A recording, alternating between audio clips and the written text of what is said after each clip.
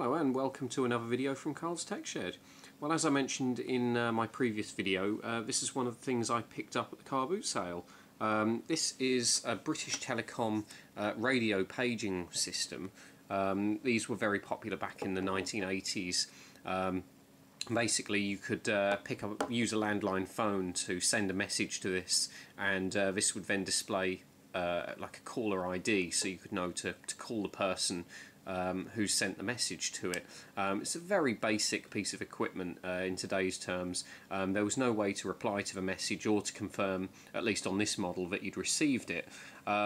These worked on an analog frequency, which I think you can't quote me on it, but I think it was around 800 or 900 megahertz analog. And then in here would probably be a analog to digital converter to convert the analog signal back into a digital number and then display it on the screen. Later models, then they became a lot more advanced in that some of them you could reply, some of them you could press a button to confirm that you've received it. But this one is a very basic model. This would just allow you to receive the number, and it would just beep in your pocket that you've got a message to have a look at. It's got a very poorly lit LCD display here. Takes a single AA battery. It would have originally probably had a number written on the back here, but that's been taken off long ago. Okay, well, now that I've taken the casing off, as you can see here, we've got two separate boards which are then connected together by a board interconnect system somewhere under here probably. Now, the only removable component I can find is this small SIP package, which I could only assume is some sort of it works similar to a SIM card would in a modern mobile phone today. Now, it's got a number on the back, so I can assume that this is the identity. Not sure if it's the actual number of the device, but this is certainly some sort of serial number. The part number doesn't bring anything up on Google, so that's just an educated guess as to what it is.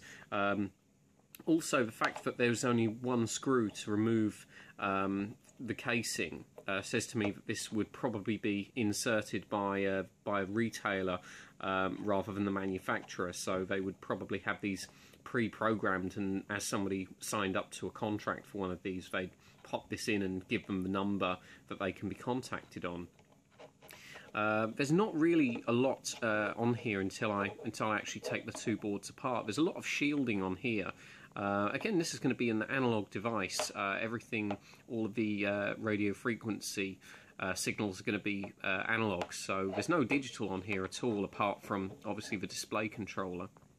But what I can see is a lot of these capacitors, these small ceramic capacitors, which are, I'm not sure if they're bodges or whether it's whether it was intended to be designed that way, but there's an awful lot of them, and they all seem to be connecting onto this piece of shielding material. So whether they designed this and then it didn't quite pass the RF standards, or there's some sort of problem they were having after they designed it, and then they just decided to put some of these caps over to the shielding, I'm not sure. But there's an awful lot of them. There's also a couple of bodge wires from what I can see, but apart from that, it's a very well designed piece of equipment. From what I can see here, I mean, just without even taking these boards apart, I can see that whoever has designed this has used every possible available bit of space. They've even made holes in the PCB and the shielding so that this could be configured and tuned properly to whatever frequency it was going to be used on. I think here in the UK it was 800 or 900 megahertz, but I can only assume that if this was sold in other countries, then they might need to change that, so that's why you've got these small trim pots which are accessible just by taking the casing off. I'd also like to mention that this wasn't, although this is marketed by British Telecom, it was actually designed by Panasonic. So this was just customised by BT to have the British Telecom logo on the casing. But apart from that, it's all Panasonic's design. As you can see, we've just got the battery holder here. There's a small screw hole there which holds the whole thing together. There's a small beeper just under here. Got some got a small ferrite down here. There's a small tactile switch here, which I think powers on the... actually, that's not actually a tactile, it's quite spongy. That just powers on a couple of very small light bulbs, certainly not LEDs, these are just light bulbs, which very dimly light up the screen. It's virtually unusable, but I suppose they just put that feature on there to say that the screen was viewable, you know, with a little light behind it, but it's practically useless. I'm just going to separate these boards, and we'll see what's on them. Okay, well, now that I've taken the two boards apart, we can have a look at the microcontroller we've got here. Now, this is an MN1290A. Unfortunately, there's very little reference to this on Google at all. There's a couple of Russian websites which are claiming to be able to supply the device, but there's no data sheets available. The only website I could find which may have contained a data sheet for it said that it's obsolete and it doesn't have one. So my best guess would be that it's some sort of 8-bit microcontroller, probably with a custom architecture, nothing special. It's all it's going to be doing is receiving signals via the RF board over there. And then converting that into a digital signal over to the display controller chip, which is just there at the top. And then that would just throw it up onto the display, and it just makes a beeping sound as well. The beeping is probably just going to be controlled by the microcontroller rather than the display controller. There's also a small resistor array, that little red component just between the two, just here. There's a couple of capacitors here. There's a single transistor just here. Looks like there's some sort of ferrite or some sort of radio frequency modulation in here somewhere. So there's most of what's on here is surface mount, but there's a couple of through-hole components. But yeah, it's quite an interesting little board. As you can see up here, we've got the beeper, which is incredibly large, at least by today's standards. And although it's quite loud, I'm sure that you know these days you could get a beeper a tenth of the size, which would still produce the same sound.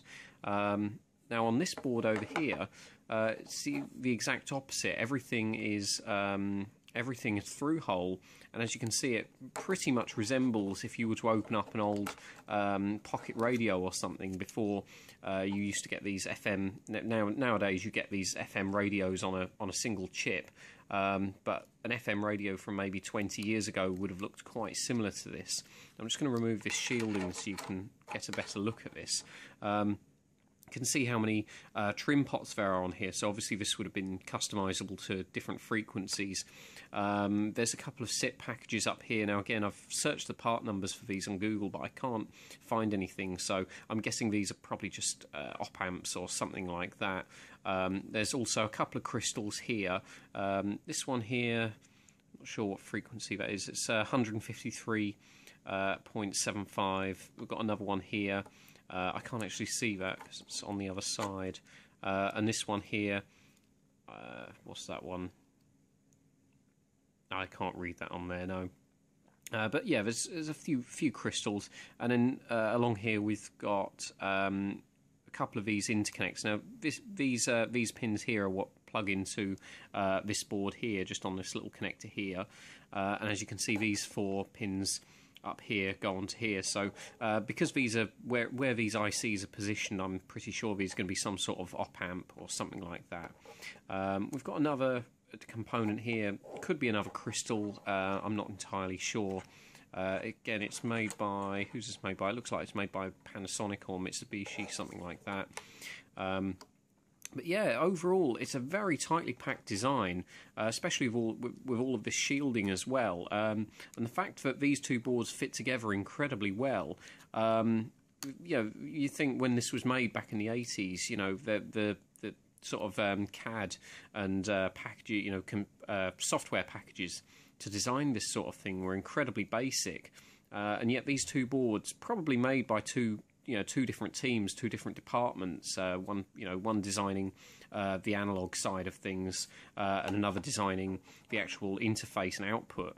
And yet these two boards fit together completely perfectly, seamlessly, with very little margin for error, especially in something this small. So I can't imagine how many prototypes they must have gone through, and then probably when the Japanese brought this over to the UK, they probably found that it wouldn't pass all of the regulations, and that's why they stuck all of these capacitors on the bottom. I mean, it's just my best guess, at least, anyway, as to why these are on here, because it would have been incredibly easy to incorporate these into the design and just stick these on the other side, because there's already a few surface mount through-hole components up at the top here. As you can see, there's a few resistors, and we've got a couple of caps over here, so it probably would have been better to pop them on the other side, on this side, but that's what makes me think it's a bodge, especially with this it looks like it's been hand soldered as well. So yeah, it's a rather interesting bit of kit, for how old it is, at least. Tell you what, I'm going to take these screws off and just show you what the LCD looks like as well. Well, now that I've taken the front panel off, as you can see here, we've got these small gold connections. These could just go down onto the LCD, so this is like a compression fit onto the LCD just here. Now, if I just pop this out, you can see the LCD is mounted in there, and it's got this small rubber compression connector at the bottom. It's quite unusual because most of these displays, these are a horizontal mount, but this one's got a vertical connector instead. So yeah, it looks like they've sort of custom designed this little bit of plastic down here, so that it's got this small right angle connector on it, and then it just goes over to the LCD module there. And then this is obviously just held in with the two screws, which I've just removed. Now I'm just going to show you these tiny little light bulbs which light this up. Let me just see if I can focus this properly. As you can see, you've got the LED here, which is just to notify that you've got a message. Then you've got these very small, they almost look like very small resistors, but these are just light bulbs. So obviously these are not user replaceable. They're complete, it'd be practically impossible to replace these if they burn out. So they must have, a fair life on them. But I suppose they're not going to be switched on all the time.